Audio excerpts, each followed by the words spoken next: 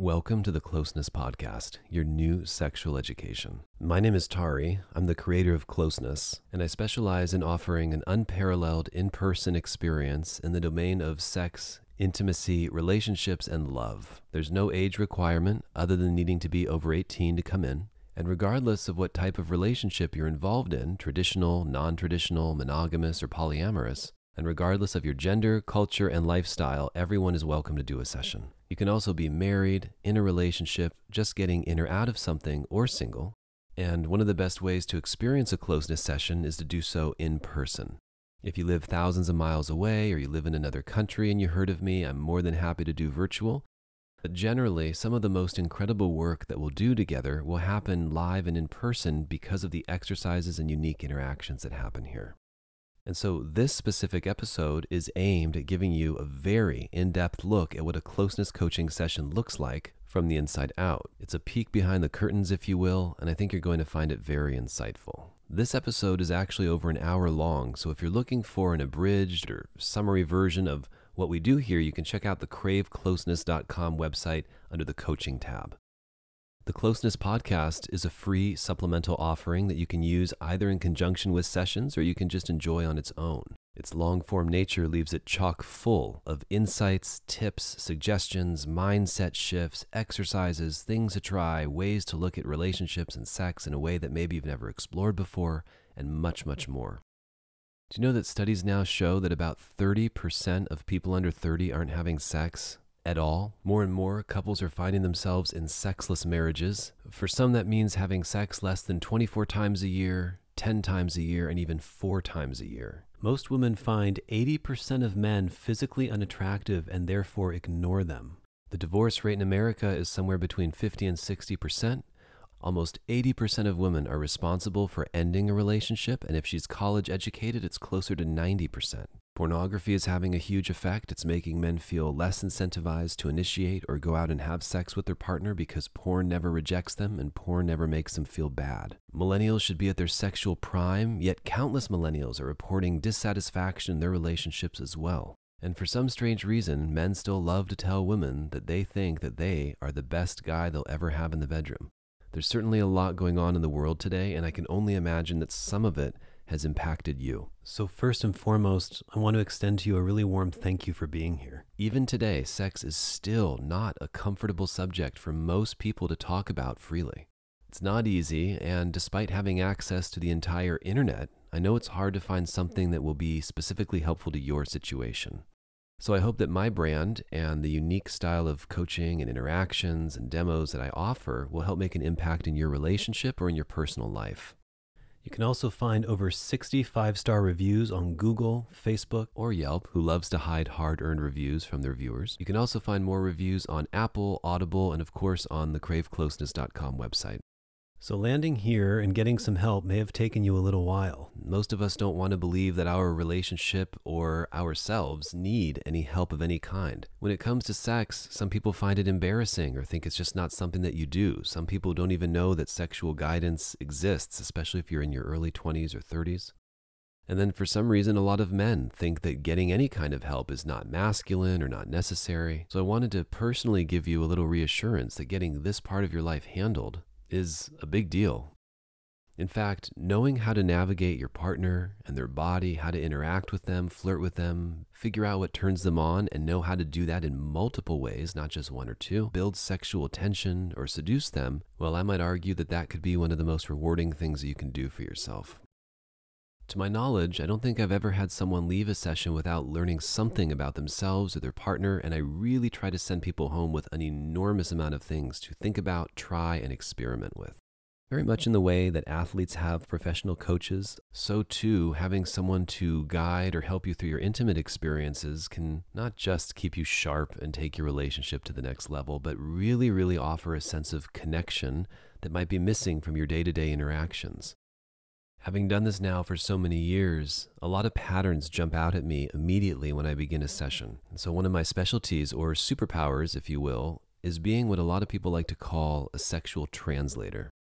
You can also think of it as someone who's very observant and tuned in to you and your partner's body language, social cues, the way you interact with one another, very subtle micro expressions. And this allows me to voice in a way that your partner can actually hear the tools, advice, and wisdom to solve or move towards a resolution for what you're looking for. And what that translates to is sexual excitement, sexual compatibility, closeness, cuddles, warmth, and all of the nice, exciting, and tender things you love about being with a partner or would like to have with a partner. So sometimes, for example, you can be in bed with your special someone, and your body's saying one thing, but your words are conveying something very different. Here, my job then is to help you get congruent by communicating what you really want. And then it also means that there are things that you might say or express, long-winded explanations, for example. Some of you may have a partner who's used to listening to you go on and on and on about something. And so what I do is I take that and I condense it all down to the Cliff Notes version and then condense it down further into the paragraph version and deliver that to your partner in a way that she or he can hear it. This has the very interesting and unusual effect of having the female partner in the relationship calm down, feel safe, and feel present with you. It keeps her from zoning out, keeps her out of her head. It helps her feel seen and heard, and it helps you get each other in a way that maybe you haven't felt before. It may be on your mind that you're about to come in and share one of the most intimate parts of your life with a perfect stranger, namely me. And even though I've recorded all these nice episodes to help you feel safe before coming in, you may still have some anxiety or nervousness around it, and this is completely normal. The idea of sessions like this may make you feel a little exposed or uneasy, so I want you to know that I understand from my heart to yours what a delicate and fragile situation this is. Everybody wonders what happens in session. Are you going to feel nervous and anxious? What's going to happen? What's it going to look like? Some of you, especially women, are coming to me to specifically understand how your body works, how you can experience more pleasure, how you can understand yourself better. These are very vulnerable things. So let me do my best to give you a very clear picture of what happens when you walk through the door. The first thing you should know is that it's not in a group setting. There's no one else there. It's just us. The office environment is located in a canyon. It almost feels like an aviary because the space is so beautiful and spacious. And most importantly, there's nothing that you need to do, have to do, or worry about other than having a conversation with me. The most important thing to me is that we have trust, clear communication, a nice connection, and I really want you or both of you to feel great about working together. When you step inside, there's a large, deep-set navy blue sofa for you to sit on, warm, soft throws if you like them, air conditioning and heating, and I do everything in my power to create a safe space where you can be heard. Some clients come in and they can't wait to start talking and getting things off their chest that before I've even sat down, they're going and going, and they keep going until the session comes to an end. Other people plop themselves down, look in my eyes, and just expect me to have all the answers and solve things for them in an hour's time. And so I will say, like everything, those are two extremes, and us working together is really going to be effective if there's more of a conversation or interaction with one another. But what you won't experience me doing in session is just sitting there, or looking at you and nodding, or asking constant reflective questions that put things back in your lap. You won't hear very much, interesting. How does that make you feel? What do you think about that? I am not a therapist, a psychotherapist, or a marriage and family counselor. I will, however, deliver results, real feedback, advice, guidance, and facilitation of all things sexual and intimate that you feel comfortable exploring with me. If there's something that you don't know or understand about yourself, I will teach you exactly how, step by step, to do it in a way that's safe and comfortable for you. So I specialize in teaching and demonstrating how to give your partner or yourself exactly what you're looking for, and actually how to receive pleasure as well, which can be very challenging for women. One of the predominant reasons couples come in to see me is usually because a man is feeling extremely rejected by his wife or girlfriend, or more specifically, his female partner is getting extremely turned off or questioning if he even finds her attractive, if she finds him attractive, or questioning if she herself still feels like a sexual being, if she wants to be sexual. And this is almost always because he's not turning her on in a way that her body responds to, which, to do a little translation, women will often refer to as the right way.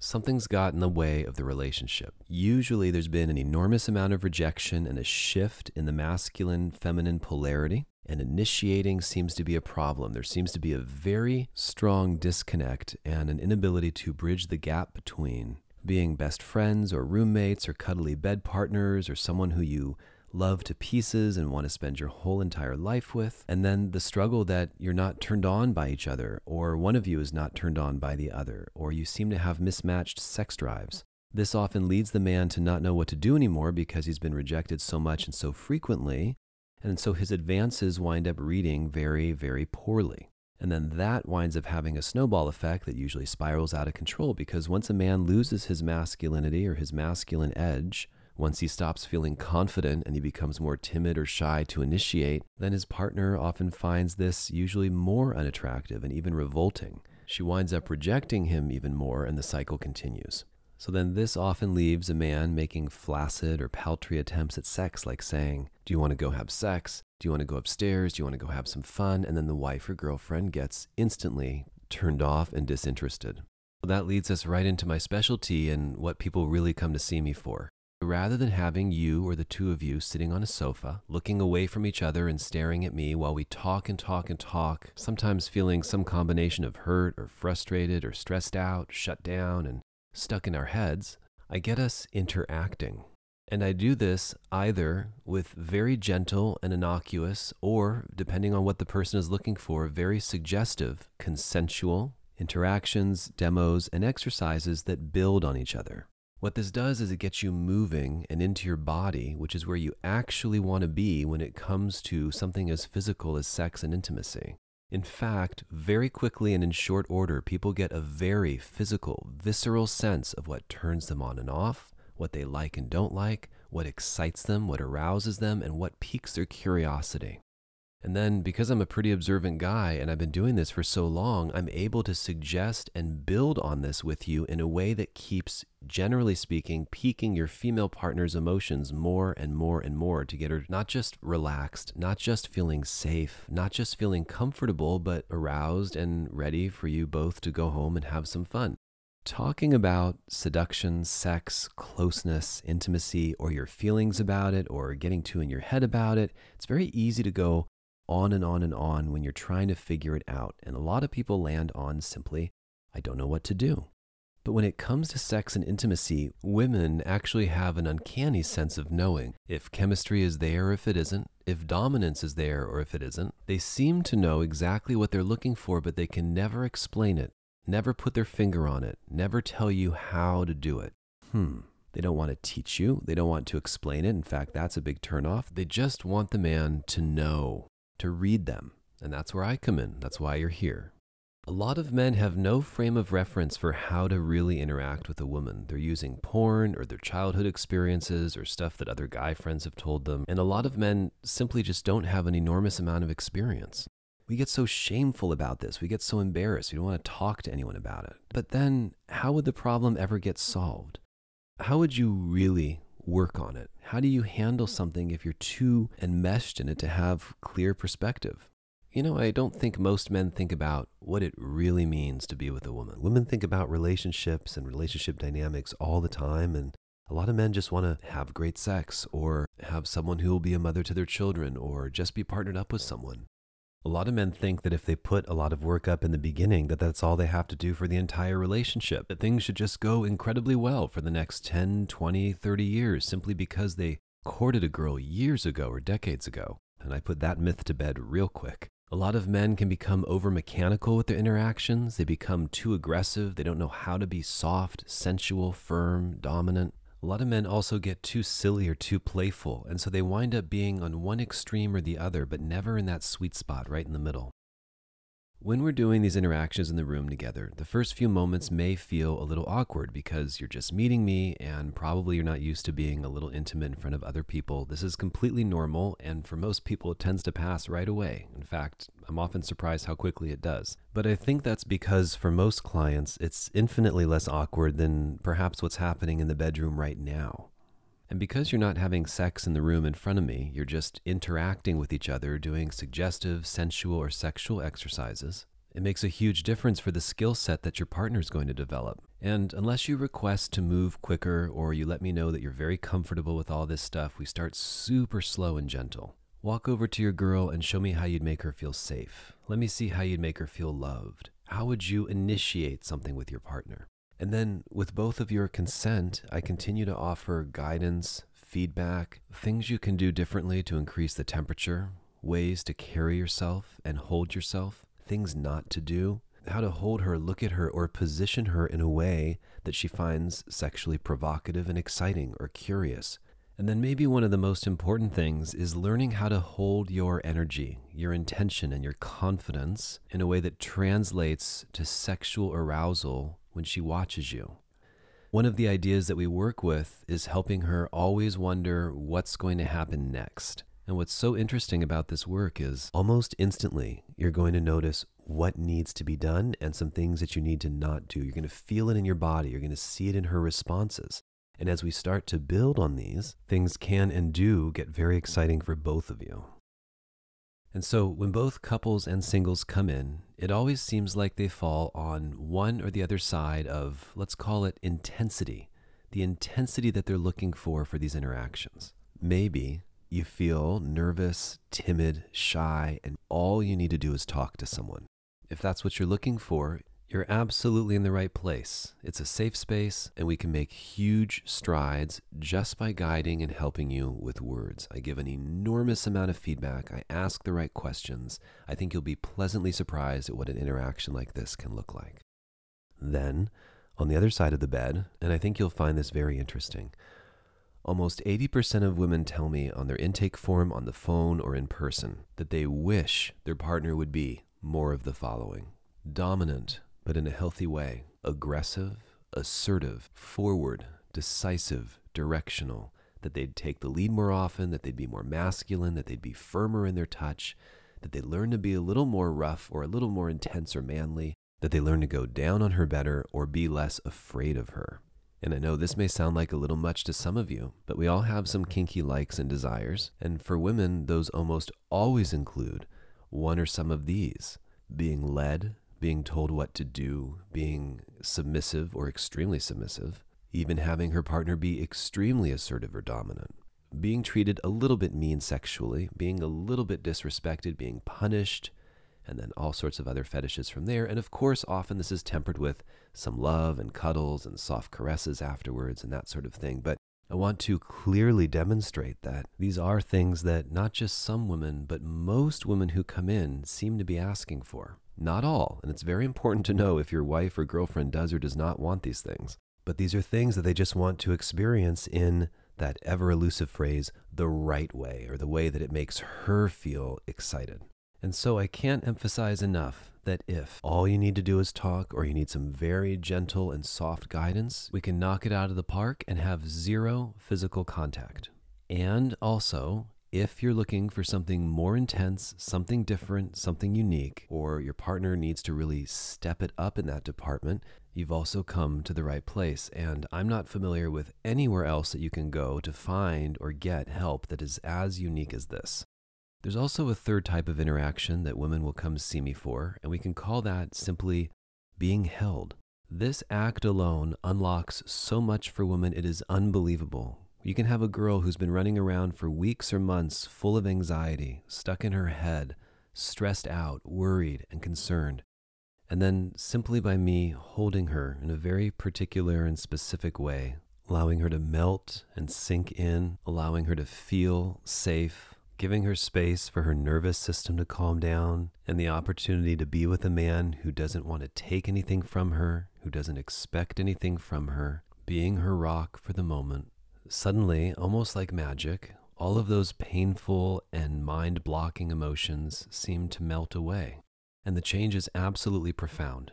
A woman could come in all worked up, and then after only a few minutes of being held, cared for, nurtured, and loved, with masculine presence, calm energy, and perhaps even a little nurturing and caressing, it's almost as if she leaves feeling like a brand new woman.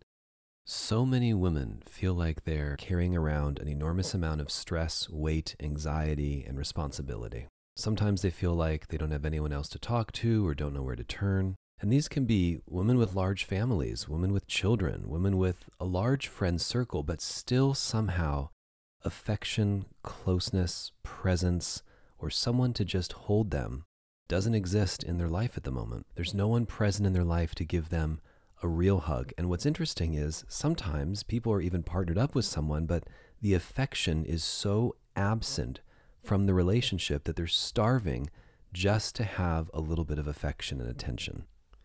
So being held is very non-invasive, but we're certainly not talking about a pat on the shoulder or a quick little squeeze. I'm talking about a deep, connected, warm, loving, present, heartfelt embrace where no one's trying to take anything. No one's trying to get sex from her. She can just hold or be held and relax. And interestingly, this has been by far one of the most popular and transformational modalities that I offer because, frankly, we all need touch, but a woman really, really shines when she's well loved.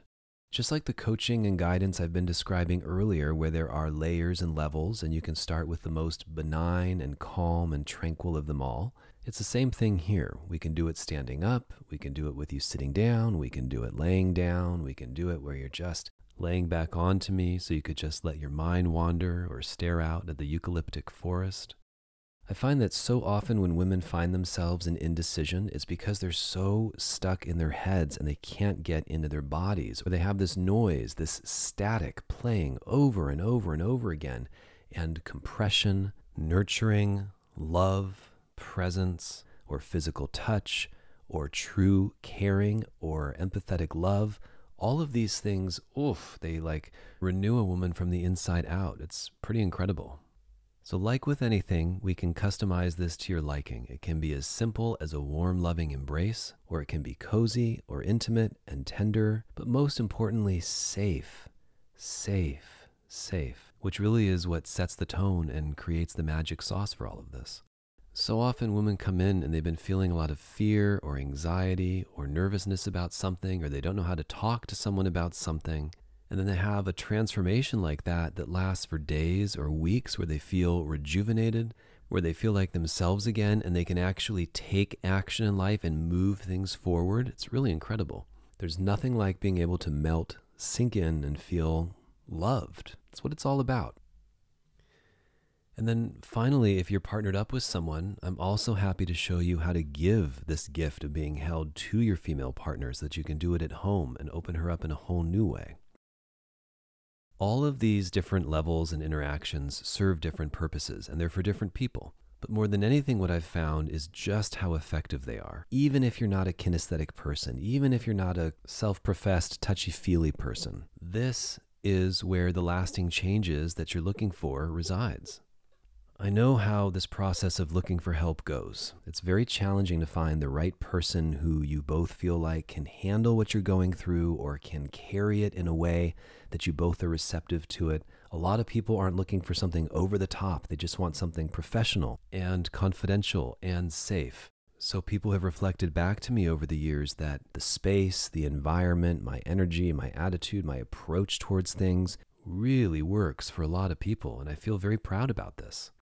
So to sum up the way we can interact together, for those of you who feel instantly comfortable with me, or you feel a connection, or you're open-minded, or interacting together feels very easy and natural, we build passionate, intense, erotic exercises together. We build chemistry right in the office, and all of this is extremely safe. All of this is consensual and can stop just as easily as it began.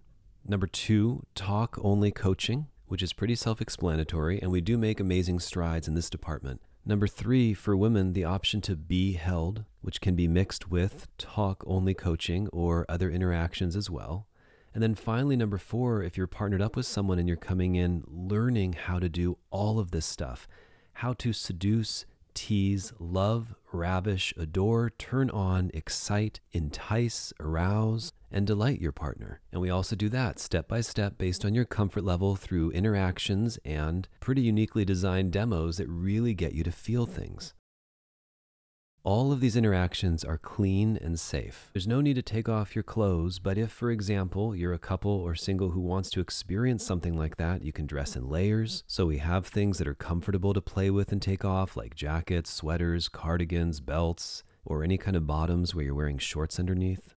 As you can probably tell by now, I've got a very clean and swanky office, and I love keeping it immaculate and fresh. I love for people to come in and feel the cleanliness and the freshness of it in the room. It's really important for me to keep it that way. Classy, elegant, and clean. Now, as you're thinking through coming in, one of the most common things that I hear from women are the following words. I don't know. I don't know what I want. I don't know what I'm looking for. I don't know what turns me on. I don't know my own body. Oftentimes I hear I don't really like what he's doing, but I know I want something different. But I also know it's possible, because I remember it from previous relationships. And that's fertile territory for us or all of us to sit down and say, what about trying it this way or having him look at you that way? Do you find this exciting or arousing or curious? How about this approach or this eye contact or touching you on your shoulder in this way or leading you on your low back in that way? In doing this, you get to watch your partner get excited and or aroused in real time by things that you're actually doing to create that result. Imagine that. What then do you think is at the core of all of these interactions? What's sort of the basis of it all?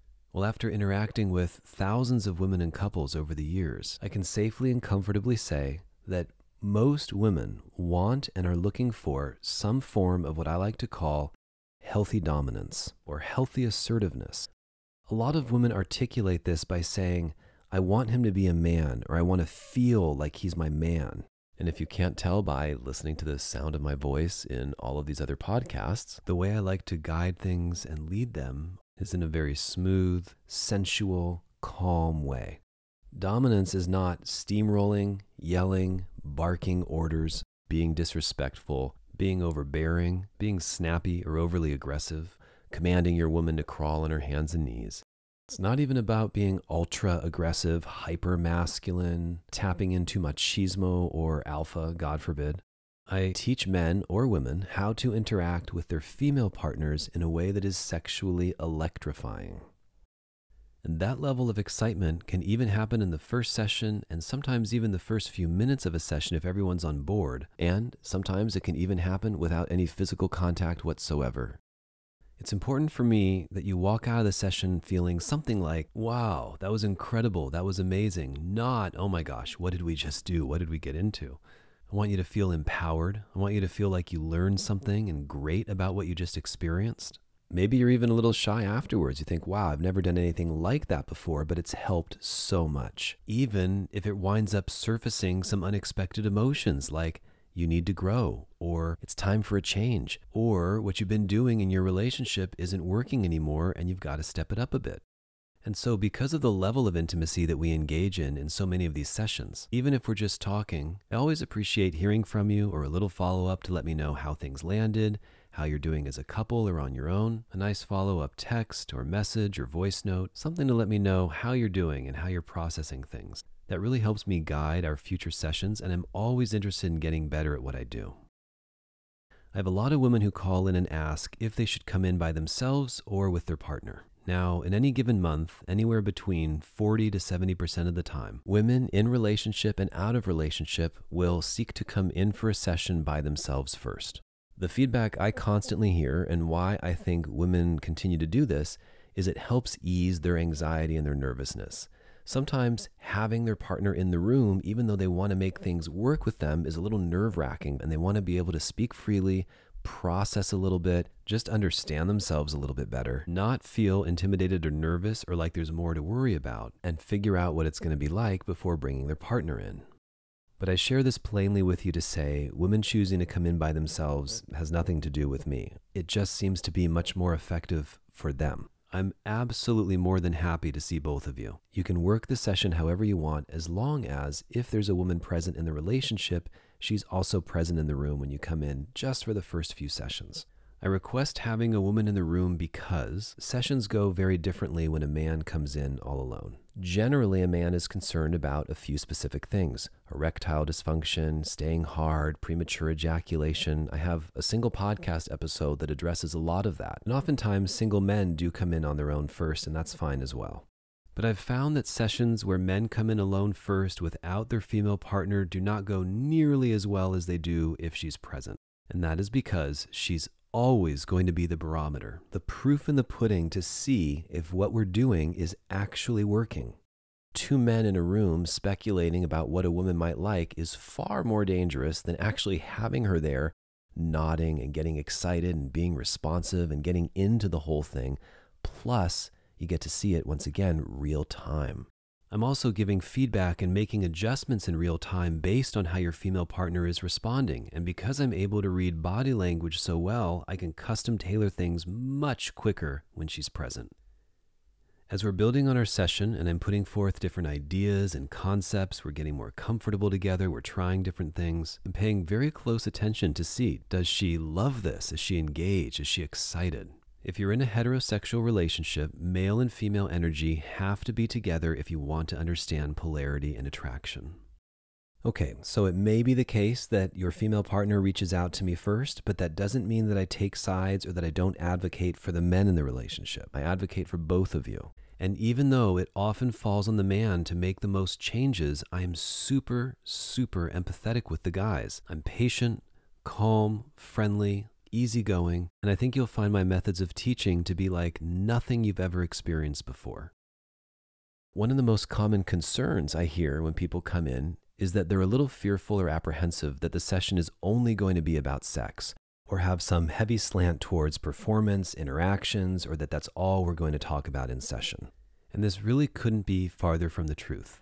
As we talked about earlier, there are many ways to have a session together, and we certainly do not need to keep the focus on sex only if there are many other things that need clearing up first. Sometimes, yes, of course, sex coaching is exactly what people are looking for, and that's why they hire me. They want that performance. They want that expert level knowledge and guidance. However, obviously, and especially if you're a woman and you're feeling pain, resentment, pain during sex, frustration, sadness, anger, you're not sure if you're feeling sexual or not, you're not even sure if you're attracted to your partner or not, I'm well aware that that's not the time to jump right into the sex stuff.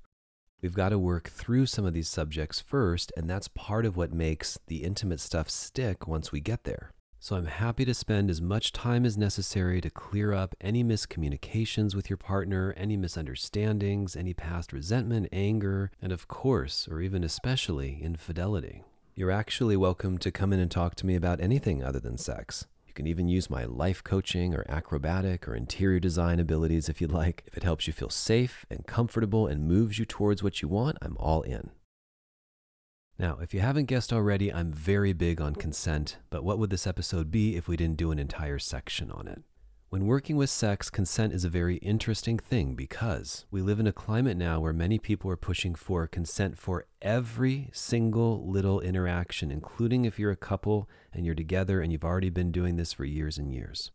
And yet, oftentimes women are coming in because they're so frustrated that their husband is taking too much time and energy asking and begging and talking about sex verbally. And often these women just want to be taken, ravished, seduced, adored, devoured. And I'll teach you all of that. But when you meet me for the first time, I also need to make sure I have your full consent. And unless you tell me otherwise, that's with each interaction as they build. We need to make sure everyone in the room is on board, that it's okay that I interact with you, look at you, touch you, so that we can have a nice, healthy, trust-based interaction first.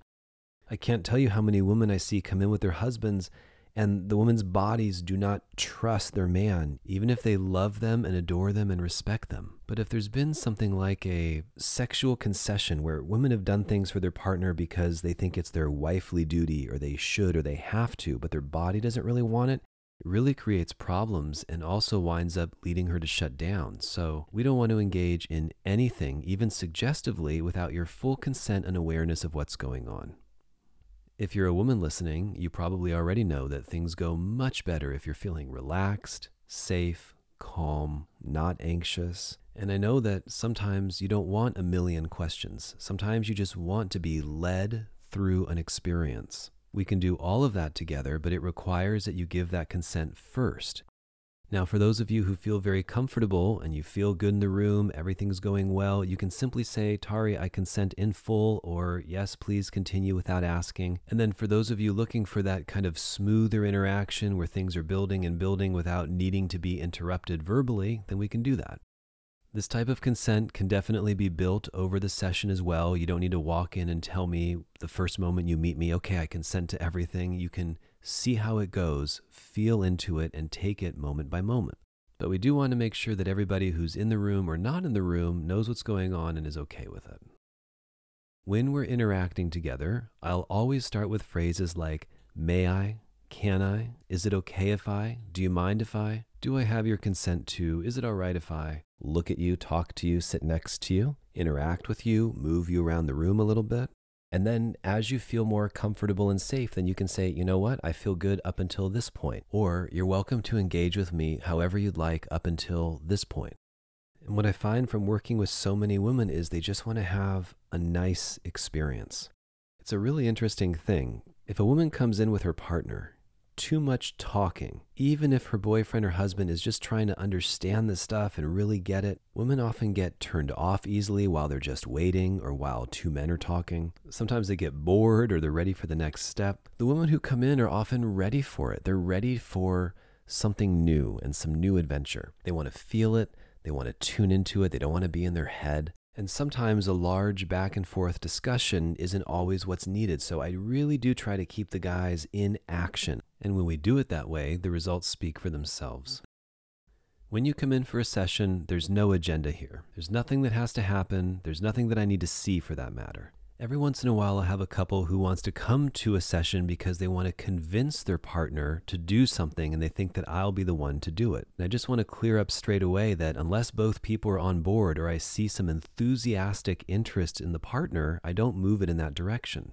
So just to take something off the top of my head, say a partner comes in and he wants to have a threesome or wants to try anal sex. Maybe he wants to go to a sex party and so he's bringing you in to help figure this out, secretly perhaps hoping that I'm going to convince you. Ma'am, if you show up feeling nervous, anxious, uneasy, or God forbid, petrified or freaking out, well, of course, the first thing I'm going to do is to try to soothe you and build trust and rapport with you. And of course, we're not going to go there. Of course, we're not going to push for that. I'm going to help him understand and see that you're in no place to do this. And this may be a hard boundary or a hard no. Other times, women will come in who are shy, quiet, but they're sultry, and they actually really do love sex. But it's almost like it's stuck inside, like they need someone to rattle them up a bit or draw it out of them. Often they've got some strong sexual desires or fantasies, or they want to step into a new version of themselves, but they're not quite sure how to express it or who to express it to. Whether you come in alone or with someone, I'm told that I'm pretty masterful at drawing that out and helping it get expressed in a way that feels not just safe, but also really, really sexy and arousing.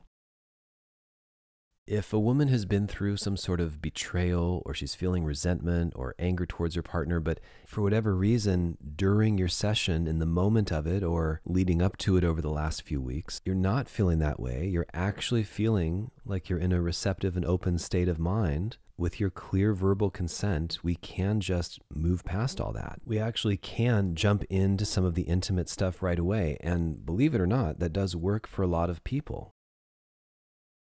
Let's talk a little bit more about the intense side of things. So many women come in because they're feeling frustrated and almost angry at how delicate and fragile their male partner is when he interacts with them. In the words of countless women, they often feel disgusted, repelled, revolted, and turned off by not feeling their man's energy. I'm using strong language here to emphasize that many women who are treated too carefully or too delicately by their husbands or boyfriends get really upset by this. And this is what I'm referring to when I'm talking about healthy dominance training. And then, of course, the opposite is also true. There are plenty of men who are just far too aggressive or go for sex too quickly. And I absolutely teach how to be more sensual, calm things down, or to be soft, delicate, and careful with your partner as well. It always seems like people are always on one extreme or the other on a spectrum, right? Someone's either too militant and aggressive, or they're way too gentle and careful, and they don't know how to help themselves with their partner's best interest in mind. And that middle ground, that middle area, to me, that is where all hot, good, great, wonderful, connected sex and intimacy lies. I specialize in teaching you how to work the middle. Some people just don't know how to be calm and not awkward in intimate situations because they've never had the chance to truly relax. So they get jumpy or goofy or anxious. And then this in turn makes your female partner feel that way. Women, generally speaking, are already a little bit on the anxious or nervous side. Taking care of family, kids, people who get sick, kids in and out of school. If both partners have a lot of nervous energy going on, who does what? How do you get each other to relax and unwind? Well, as it turns out, I've actually got about 20 years yoga experience, 13 years aerial and acrobatic experience, 10 plus years with dance and movement experience, a few years of Thai massage training, 15 years of partnering and connection work. So I've got a huge background in movement, connection, trust, partner exercises, and a deep comfort around helping others feel safe to engage in those things. So if and when it feels appropriate, I love incorporating these modalities into our work. It's so much more fun and exciting for everyone involved. When couples come in to see me, I often hear the same thing. They're best friends. They love each other to pieces. They're so supportive of each other. They admire each other and like each other a lot, but this one sexual piece is missing. You're in a sexless marriage. And I want you to know that you're not alone. Anyone who married their best friend, anyone who didn't pick a bad boy, which has its own detrimental consequences, anyone who got into the relationship for stability or security, anyone who got into a relationship because your partner looked good on paper, but you didn't always have that magnetic, intense spark, the list of reasons why the chemistry may not be there is profound. And that's one of the reasons why I teach, guide, show, explain, demonstrate, and interact with you to get you into the right state of mind and awaken that aspect that's been dormant inside of one or both of you.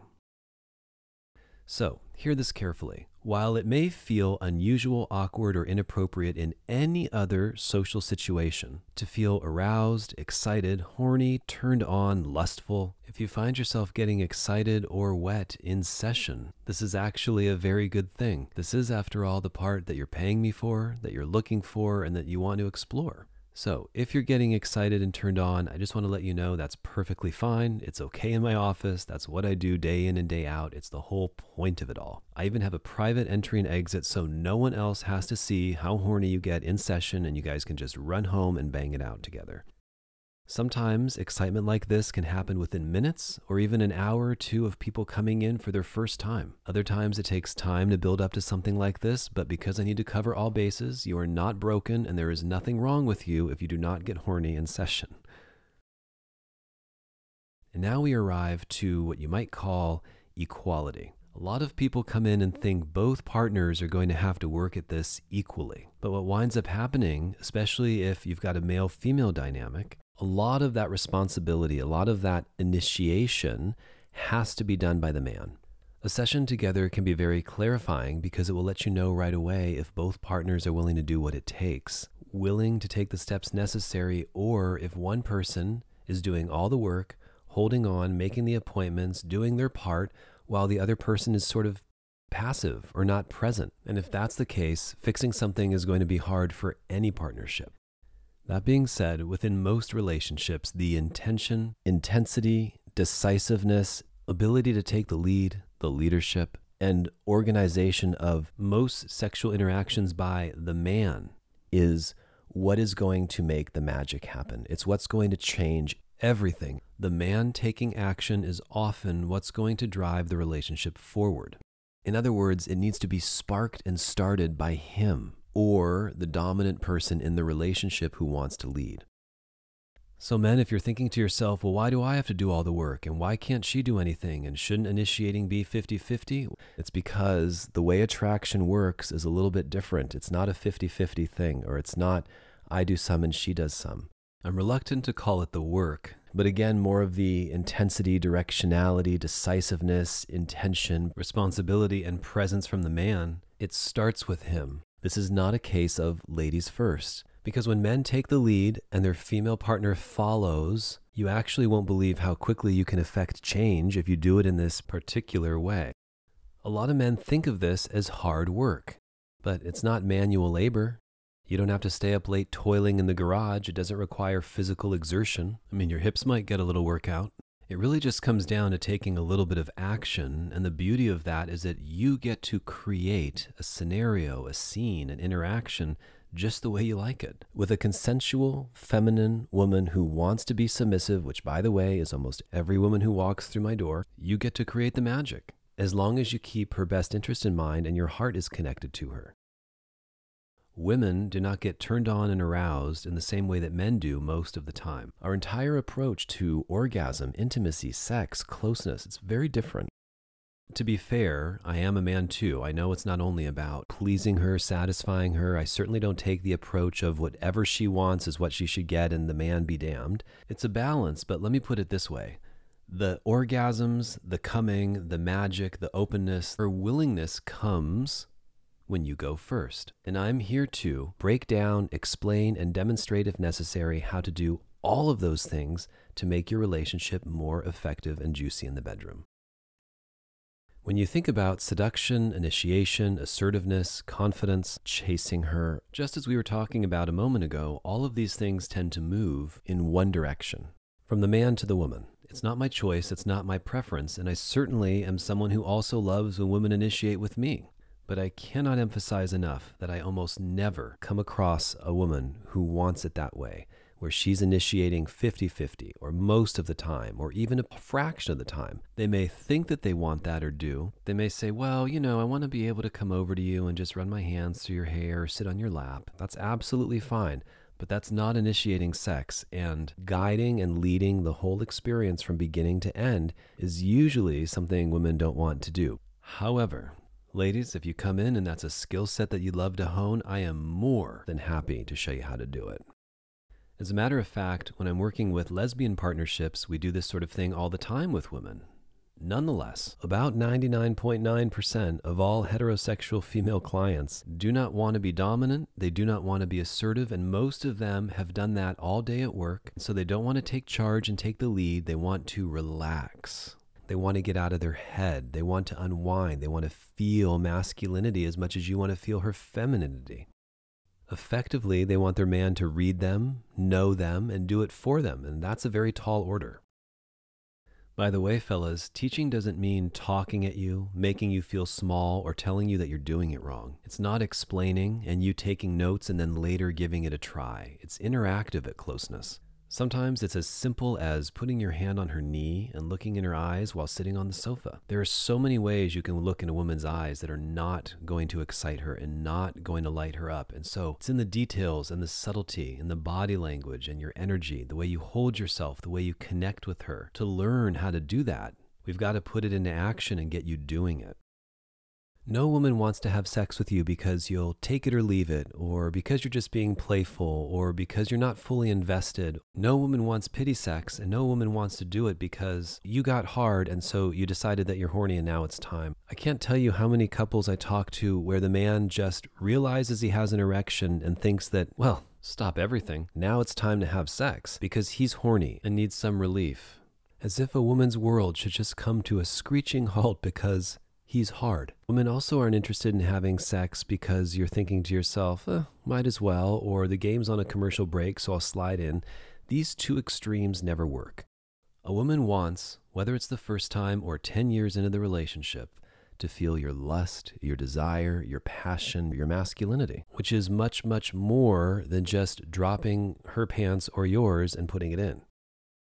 Let's talk a little bit about the office. I'm actually very excited to welcome you into this penthouse-style corner office that is absolutely stunning, fun, and immaculate.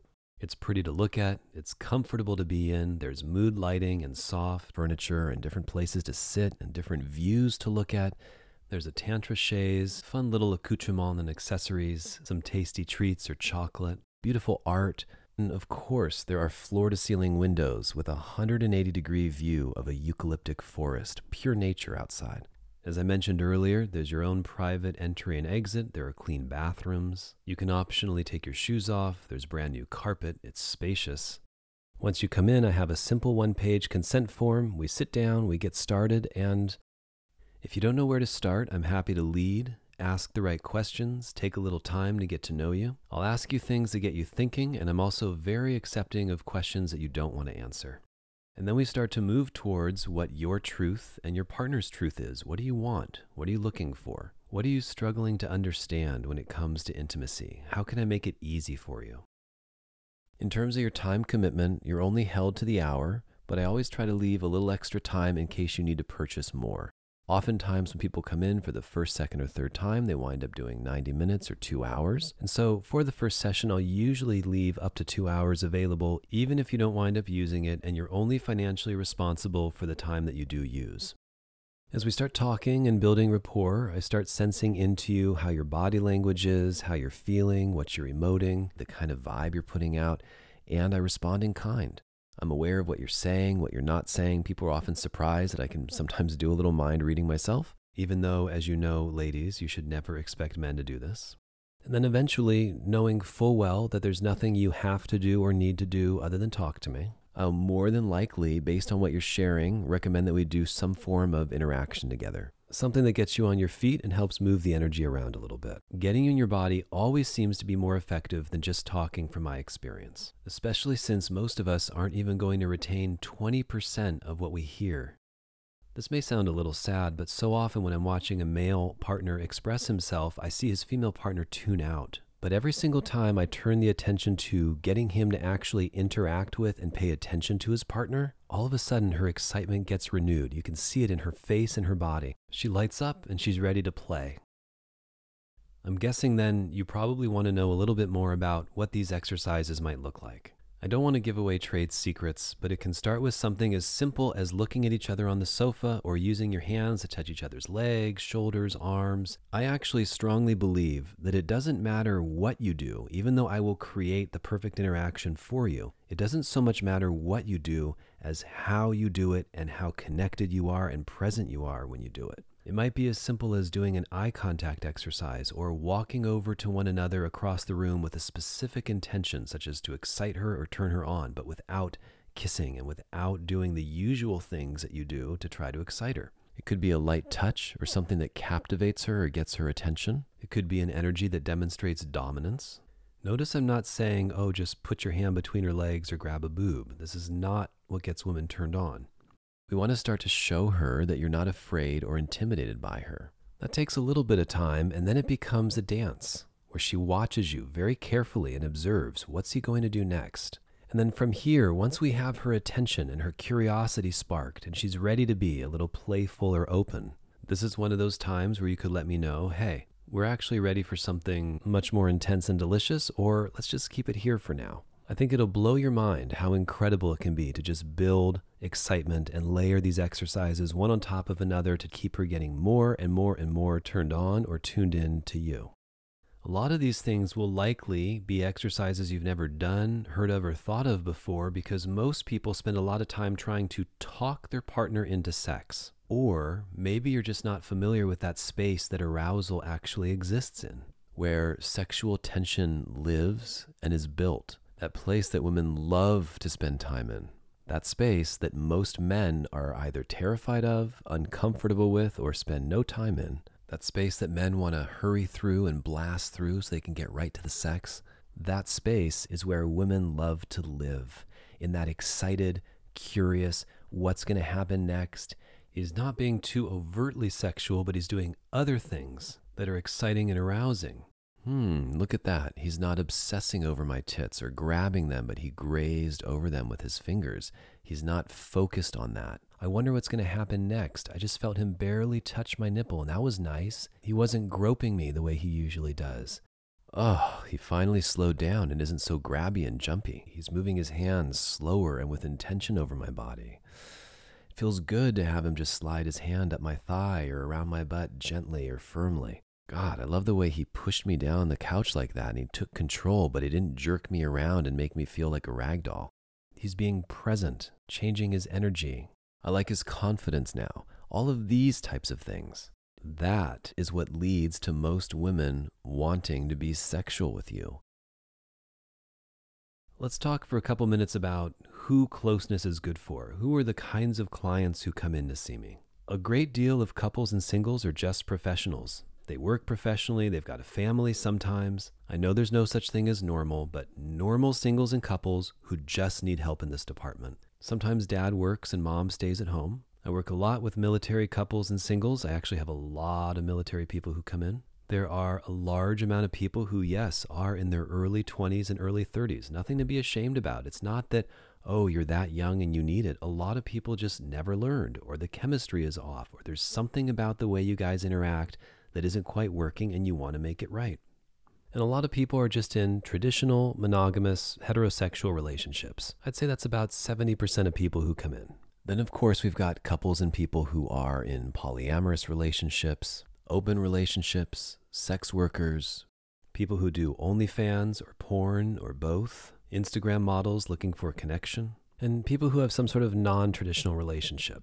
You know, it's interesting. It's often people in this non-traditional category, the ones who have an abundance of sex or access to it, who could actually use a hug or a little bit of love, and who are craving some real calm presence, connected touch, or intimate interactions that don't require them to be extreme. So it's often the people who are into more extreme things who could use a little bit more soothing and connection in their lives. And it's also true that people who are in the first category, who are often a little shy or reserved, the rumors are true. Sometimes they have a freaky side and they want to feel something a little more visceral or enlivening. And that's really the anatomy of what a closeness session looks like. Connection, trust, optional intimacy, exercises building on one another that you can repeat over time and repeat at home. And this way, when it happens at home, it'll feel a little more natural instead of always trying to find the right moment to get things started and never knowing how to approach your partner. So much of the feedback I hear from women is men always pick the wrong time, which I do often put back in their lap and say, when would be the right time? And are you making the right time known? And how can he know when to approach you? But guys seem to love to initiate sex when she's tired, when she's busy, when she's about to go to bed, or when she's in the middle of something, or they finally wait until she's about to pass out exhausted from the day, and that's when he makes the move. So when you come in to work with me, you learn how to open her where things like that just don't come up. So it really winds up being appropriate, if not necessary, to have a woman present in the room when possible. It allows you to see what actually works without having to philosophize about it. Now, this is very different than asking a woman for advice or how to date her or what you should do to be a better man, and it's very different than asking her to teach you. When you come in, it's not actually her teaching you, it's me teaching you and her responding favorably or offering other suggestions. We're doing specific things to her and with her and for her to see what works and to see what gets her going. And by the way, we're also unlayering all the bad behavior and all of the things that drive her crazy and nuts that don't turn her on at home. In almost any given session, I'll be able to point out at least 5 things that men are doing that turn their partner off that I can see just in the way you interact with her. Try to avoid having men come in by themselves if they're partnered, because how are you going to know how to go home and provide the right attitude, atmosphere, energy, and context, or even know if she's going to be responsive to anything that we talk about? I really need to see what kind of woman she is, how she moves and breathes and interacts, how she rejects you and moves in towards you, what excites her and what gets her going.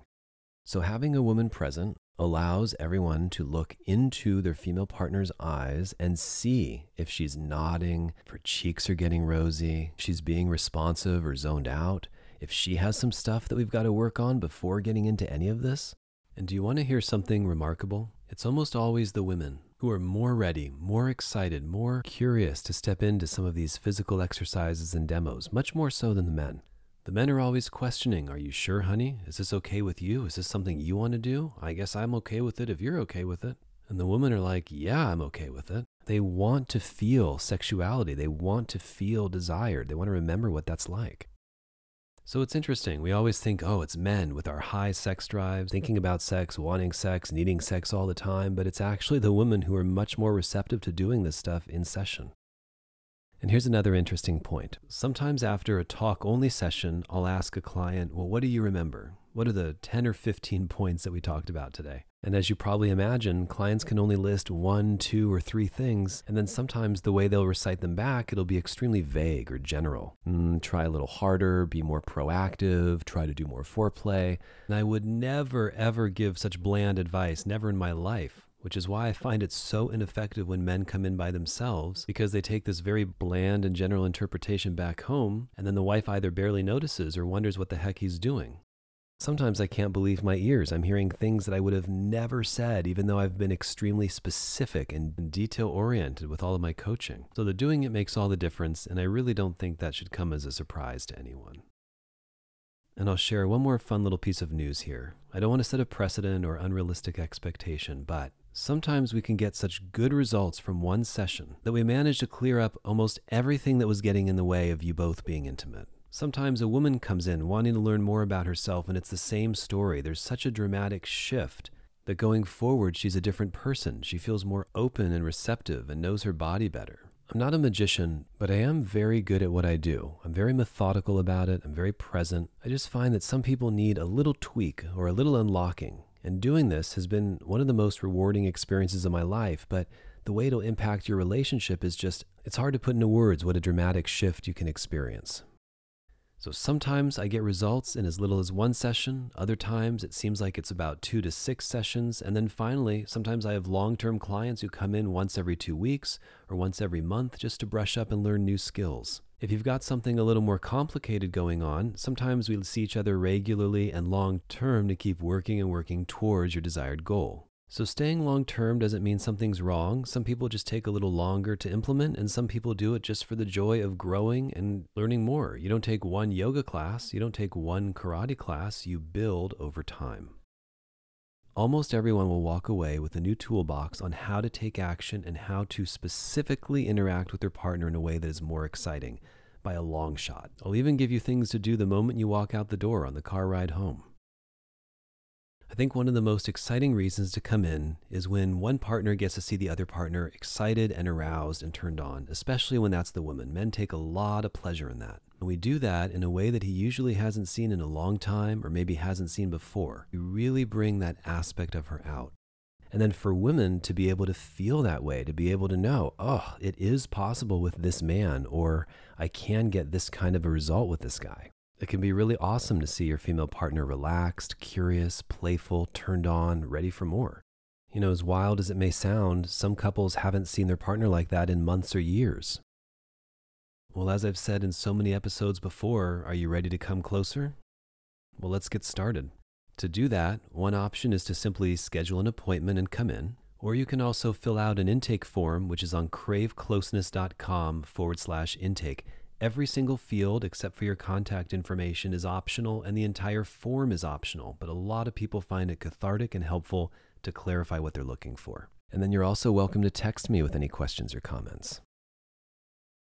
As we wind this episode down, I want to talk for a minute about demographics because I get a lot of questions about that. Every once in a while, I'll get a little feedback from the podcast where someone will say, well, it sounds very heteronormative, or that it really focuses on heterosexual interactions. And there is some truth to that. I do speak about the subjects that I know best and that I'm most familiar with and that I've had the most experience with personally. But interestingly, there's an enormous amount of carryover into homosexual and non-traditional relationships as well. And so even though I do use a lot of words like men and women, that's not the case if you come in as a same-sex partnership or a non-binary partnership. I embrace and welcome into the office the entire LGBTQ+ community. And the answer is yes, I do a lot of work with gay and lesbian couples as well as gay and lesbian singles. All colors of the rainbow are welcome, and I've got an enormous amount of experience working with diversity. You might be someone of a certain heritage or ethnicity asking yourself if I'm right for you, and the answer is, I certainly think so. To give you an idea, in any given month, I've probably got somewhere between 3 to 10 black couples, 3 to 10 Asian couples, and of course, sometimes it's biracial. I've actually also got an unusual amount of Indian couples as well, like who were born in India. Sometimes people come in because they want advice on opening up their relationship, getting into something polyamorous or open. Maybe they just want something custom and creative, and I help with all of that. I've also had a surprising amount of experience with people who are involved in or want to be involved in a cuckold type setup, or simply a situation where their partner wants to watch their partner have sex with someone else. I've got a lot of Spanish-speaking clients. I'm actually fluent in Spanish and Italian. I speak a tiny bit of Russian and French. Especially with Spanish and Italian, it really helps with the cultural aspect or lightening the tone in the room, playing with a little doble sentido, or just enjoying ourselves with a little Spanglish. We actually can wind up having a lot of fun together. And then finally, we have the couples who come in to see me as their last-ditch effort. They'll often check off code red emergency on their intake form. For me, a last-ditch effort means that if this doesn't work, then they're done. And I don't know if that means they're giving it 1 hour or 5 hours or 10 hours. So I've got to make sure that that first hour or two is extremely impactful and effective. My company name is, after all, Closeness. I love bringing people together. I love seeing couples who are happy and smiling, who have renewed the love that they have together no matter what age. I get couples who are in their 20s, 30s, 40s, even up to their 70s. But there are some times where I've got to give my professional opinion or feedback as to whether I think the relationship is sustainable or not. Usually this is a question that I'm requested to answer. And sometimes, given this enormous list of betrayals or breaking of trust or terrible feedback or completely mismatched personalities or sex drives, sometimes a relationship may not endure the test of time, or it's not going to have longevity. It needs to be appreciated for what it was, and sometimes it's time to move on. I am certainly not here to break you up, but I will give you my professional opinion if it does seem like the relationship is toxic or unhealthy. I don't have an agenda, but I'm big on doing what's right for both of you and finding out your truth. Now, the interesting thing is, on rare occasion, you may not get the ideal feedback you want to hear, but if you want to be supported through it anyway, I can do that without bias and give you the exact same tools you need to work it out and stay together. But for your own peace of mind, I am rarely recommending that couples break up or rarely suggesting that there needs to be a change of that nature. Usually when that happens, one or both partners are already feeling that way, they're already leaning in that direction, and they kind of just want the extra nudge for it. Most of the time, I take great pleasure in helping you both stay together. A lot of couples who I work with have either very strongly or marginally mismatched sex drives, and I offer full support through all of that. In fact, I would even say a great number of people who come in are dealing with a mismatched sex drive issue. And then lastly, if it wasn't clear, I do offer support through all styles of relationships: traditional, monogamous, non-monogamous, emotionally non-monogamous, something unique and custom. I've got a lot of experience with this, and I'm very good at laying out all of the options and answering all the questions that go along with some of these different lifestyles. Being able to workshop these ideas and explore them in the office saves a lot of time and energy, pain, and frustration of trying to do it on your own or even trying the lifestyle and then having it backfire. And finally, just a word on my communication style and how we get to interact with each other between sessions. It might be a little different than what you're used to. It's often the case that I hear from a female partner first to answer some questions, to schedule something, or because she just wants to learn more. Sometimes they just reach out for information. Other times they want to come in first by themselves and they pay the deposit to do so. This probably happens somewhere between 40 to 70% of the time. If the female partner is reaching out first, it follows that she winds up being the person who I'm in touch with for follow-ups, communication, scheduling, and all of that. It's not intentional, but this can look like text messages being exchanged, voice notes being exchanged, even some calls back and forth to touch base on how things are going. As most of you know, women tend to be more communicative in this subject. I've also found that a lot of people don't like group texts or messages dinging and dinging in the same house, so I keep it to one phone. But this also winds up being useful because, as I was mentioning earlier, it's usually the woman who knows if the relationship is moving in the right direction or if things are really opening up in the way that's attractive for both people. It's how we figure out, is what we're doing in session working? Oftentimes I hear from the man, "Oh yeah, we're doing pretty good. I've been working on it. I've been trying a thing or two." And she hasn't even noticed any of the change yet. But when a woman says, "Oh my God, you've saved our marriage. Thank you so much. Everything's changed. I know I've done my job."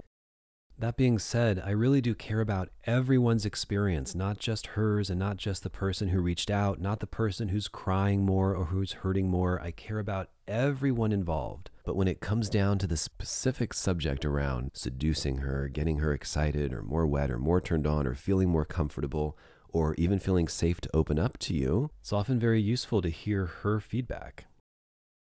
And then finally, it may come as a surprise, but you're actually allowed to stay in touch with me. You're allowed to follow up. I know in today's day and age, you really want to know who you're working with, so you're welcome to follow my personal social media and realize I'm a real person, someone who's an acrobat, a dancer, a chef, someone who loves to do interior design if you can't tell from the office. So I do my absolute best to just keep things cool. I'm a fan of open, clear communication on everyone's part. Sometimes I'll follow up with a client 2, 3, 5 years later and discover that things are still going incredibly well. I want you to know that I'm extremely connected to my work, and I do feel like I'm making an incredible impact in the world. So thank you so much for your time, your energy, your trust, all the time you took to listen to this episode, and I look forward to working with you and meeting you very soon. Thank you for listening. You can listen to the Closeness podcast absolutely everywhere podcasts can be found, or by following us on YouTube at youtube.com/closeness. You can follow Crave Closeness on Instagram, or you can also enjoy my personal Instagram, which is Elegant Acro. If you're ready to come in for your first session, please visit cravecloseness.com/intake to get started. Once again, my name is Tari, and I look forward to seeing you in person.